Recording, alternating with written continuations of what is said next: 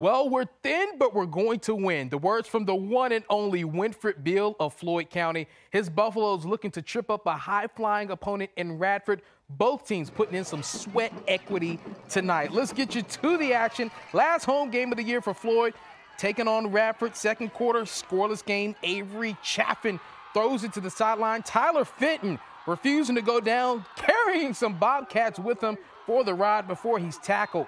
Later in the drive on a 4th and 20, this same connection is going to happen again. Fenton gets behind the defense, hauls in the touchdown grab, put Floyd County up 7-0 on Radford's their ensuing possession. This is Jarrell Baylor, shows off his power, takes the whole herd of Buffaloes to bring him down, but the Bobcat drive will stall after a missed field goal. Radford's second half comeback, not enough. Floyd County with the win, 14-12.